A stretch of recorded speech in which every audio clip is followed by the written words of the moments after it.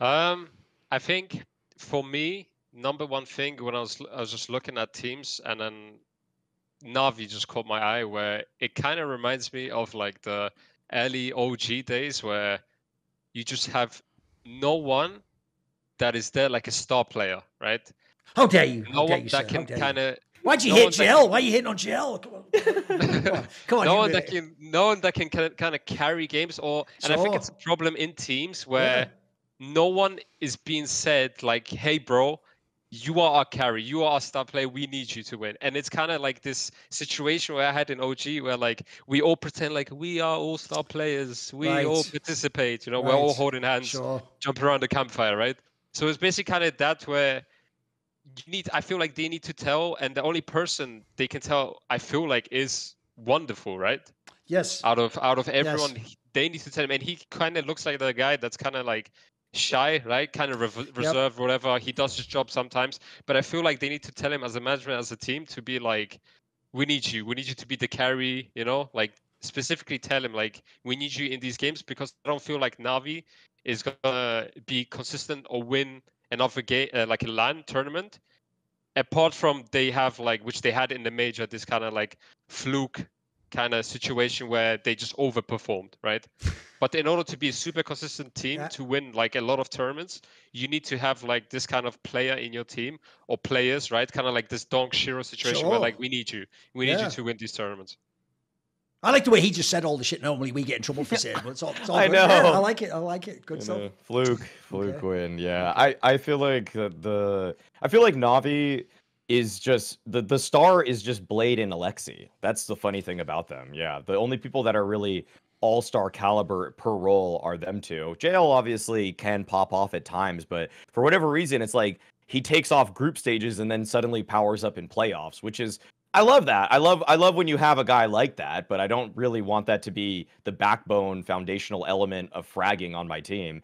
I feel like the guy that you mentioned already, Wonderful, he's the one that definitely needs to take the jump up because I like the skill is obviously there. You see him in a late round Yep. situation, he gets 3 kills in succession that it legitimately looks like prime simple. I mean, he's using the same sensitivity and all.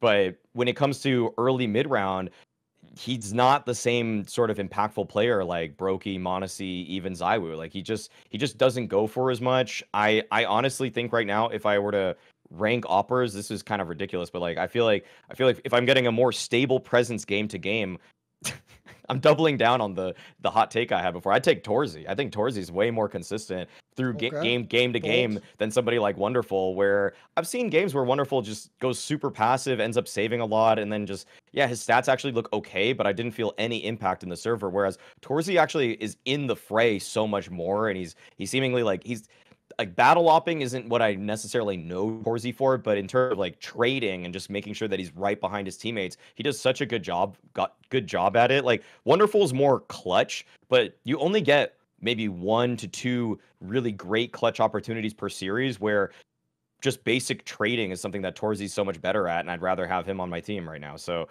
yeah, for Navi overall, I think like another big thing that's really hindering them is that Bit is also just totally game to game. Bit for me is just like the most streaky player on this roster where yeah, sure, one game it's like yeah, like I remember that map 3 of the grand Of finals where he just course. has the Yes. most unbelievable performance ever. You get that once per maybe like 4 maps with it. It's just like you'll see him missing for an entire series, but then versus FaZe, you'll get this like I don't even know 2 point rating, 2.0 rating. Like it's just unbelievable. And I just don't feel like as a team you can really like that's not how you should be set up. Your anchor lurker player should be a much more stable force. That's why it feels like Navi can both like win a whole tournament or go to the grand finals, and they can also bomb out in a group stage, because if you have a guy that's supposed to be the reliable force, I almost feel like Zontix's body shotting ways it should be the future of what lurker anchor should do, because it's like I need this guy to get 1 kill no matter what,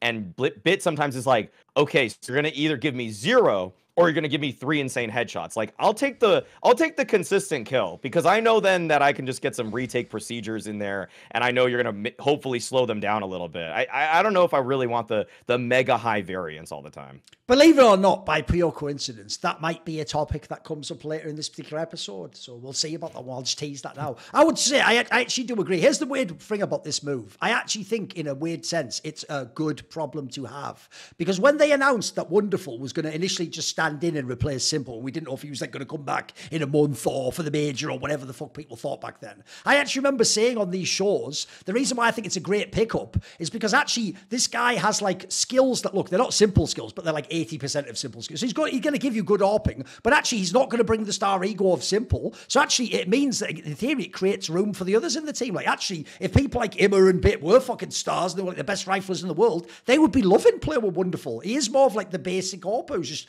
doing the stuff you ask. I also think, by the way, as I said at the time, if you're someone like Blade, if you're going to have to work with an AWP and instantly get him up to speed, this guy seems very malleable. Like he'll do what you want, he'll play the way you want. He's clearly someone, and the reason why I'm almost certain Mantu's right, and it's something about his personality, is because when you saw this guy when he did play in like Spirit back in the day and Sprout, he actually did seem a bit more freewheeling, and like he would just kind of go, like, if people don't know, he has a very fast firing speed. He would go for those crazy shots and stuff. I feel like in Na'Vi, I think he intentionally plays a bit more restrained, and that they just want him to do replicable things in the round, and people know where he is. And like you say, Maui, don't take the risk early on like Morrissey would, and do like a peek into 3 people and get like a 3 kit. His style's like you just hold your spot and play back, and you let the riflers have the space and they do what they want. So the reason why I say it's a good problem to have is like, one, I actually do think if you really did identify this in your Na'Vi and you're not going to make a player change, you could actually encourage him to have a bit more agency and show him some Morrissey demos and people like that who are like playing like a little bit on their own, and let him and tell him sometimes we're going to need to go into that mode where you sort of like do what Simple would do, like break the game open like we're losing.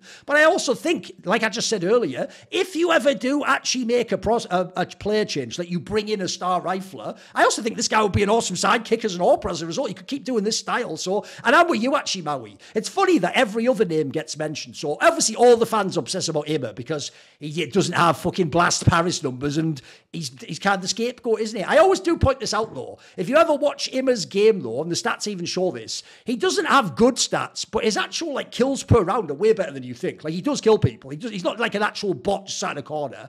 JL, the problem is he's just like, that's fool's gold. One, in the sense he's a fool, but then two, in the sense that like he's not supposed to be a star. Even he knows he isn't, for fuck's sake. The point of a player like him is he actually does his job, and then every now and then he'll give you like a Gary performance and put you over the top. But as a result, by the way, it's why I never ask for him to be kicked. I'm fine with him staying. If we have a good AWPer and we have a good IGL, we have a good star, right? He can play and actually will be good factor for the team. The real guy I think escapes all the time is just fucking Bit. And the reason why is obvious. One, he's the exact same fucking nationality as his coach and the fucking org. That helps.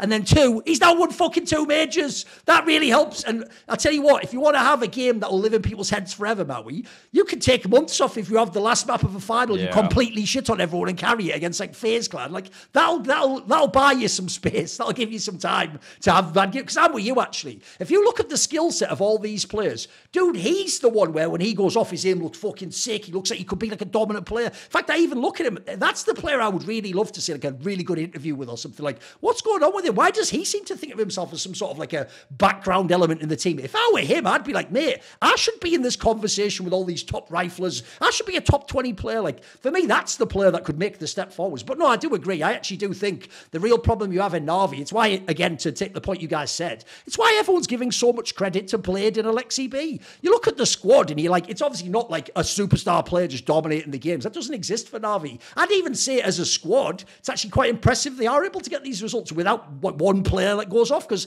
pretty much every team that's beating them has like a best player in the world candidate or HLTV top 10 player. They don't have one, for me at least. Like if I had to pick where Wonderful goes today, he's probably like the 15th best player in the world at best, you know what I mean? Like he's not going to be like top 5. But the difference is you're trying to beat like someone who's like the 3rd best player in the world, so fair play to Na'Vi, okay. Still is a bad point though, I'm with you on that. I also don't want like Wonderful to end up like, cause it like in a lot of like AWPers or players in general where they have a type of style they have like before joining a team, and then slowly they transition into something they are not, you know.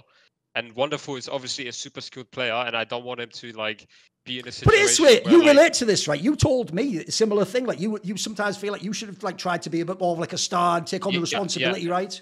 And that's a problem with being a passive character, not someone like simple. You're like, I want to do this, like, and you're kind of like joining a first kind of tier 1 team. Yes. And then you're like, I will listen to everyone. I want to be good. I want to be nice. I want to, listen to everyone.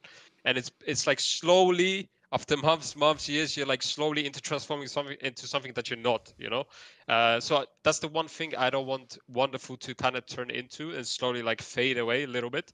And also makes me think, does like Alexi's style of like calling or like just whole game allow for there to be a star AWPer?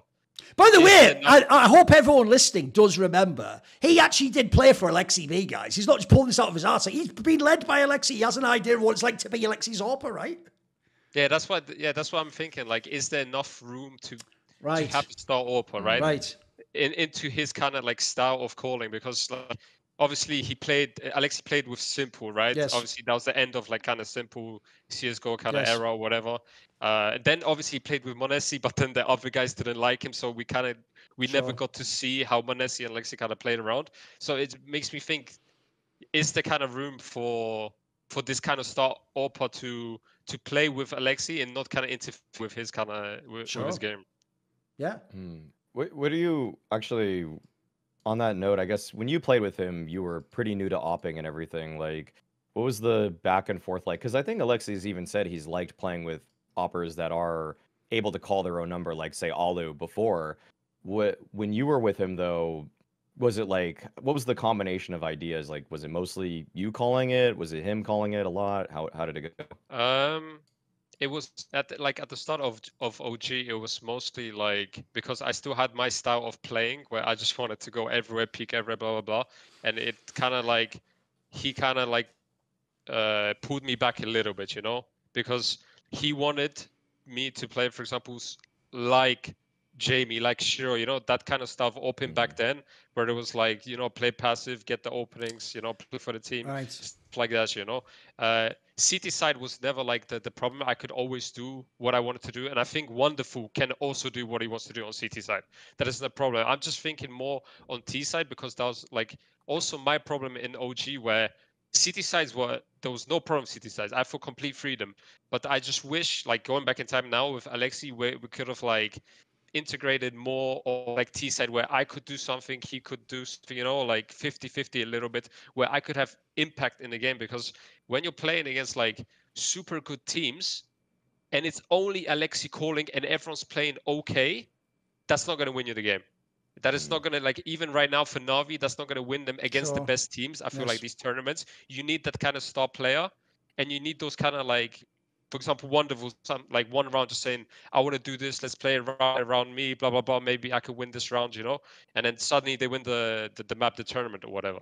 So that's kind of what I want with Na'Vi, and I think that they have a problem right now of like just the roles in the team, and like just telling like one of the players, especially like Wonderful, to just like, bro, like, we need you right now to be the star player, let's try and work with you, See more cool, funny, interesting clips based on topics from my content? Well, subscribe to this channel then, or, be a pleb and don't.